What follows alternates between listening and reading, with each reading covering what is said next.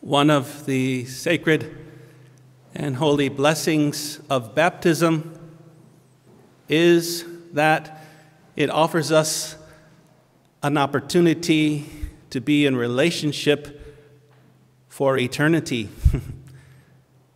We say that in our baptismal prayers, that as the one being baptized is indeed submerged those 3 times in flowing water, that death now has no more power over them, since they've now died with Christ and rose with him. So that's a pretty profound statement, and something that we've renewed on our Easter Sunday with the renewal of our baptismal promises, which implies not only what we promised to God to do and not do, but also what God has promised to do for us and is doing for us. And I'd say one of the great blessings of this is a teaching that we pray in the Creed of the communion of saints.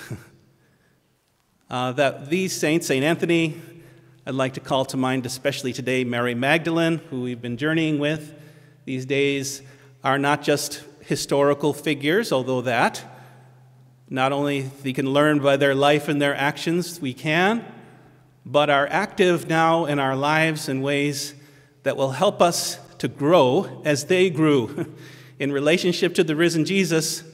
And we hear it here in this very reading that Mary had gone to the tomb, unexpecting whatever might have been to seem and be the resurrection of Jesus. She was looking for Jesus' dead body.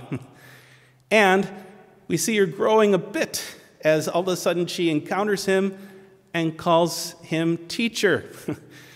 And to the final, a moment where she's able to reveal the truth of what was actually happening, that this wasn't a dead body, but Jesus, not only the teacher, but Lord.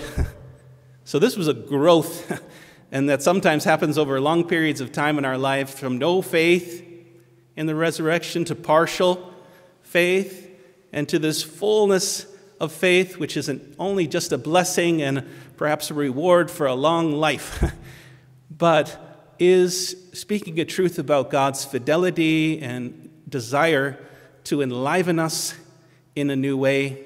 And I sense that if we pray to Mary Magdalene, not to her to worship her, of course, but as any saint, St. Anthony, they want us to get there.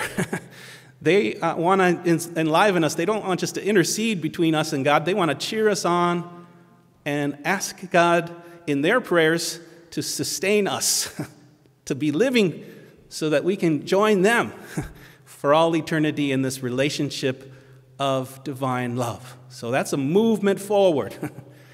Even though we remember, of course, in a special way, but it's always so that what was done with Jesus and his commitment to us is actually present to us again, represented to us in a way that's we can engage with it and grow in relationship with the person that it's all centered upon. That's what Mary Magdalene recognized, and why she was so impelled to go forward is because she was growing to understand more what the resurrected love of Jesus was doing for her, moving her from looking for him in a tomb to now celebrating and proclaiming him as risen from the dead, the Lord. So that's an invitation that we all have, one that I'd like us all to take to heart and ask Mary Magdalene to help us. Since she did that journey, she went through that and is now active in our scriptures so that we can grow and activate our faith in the same way.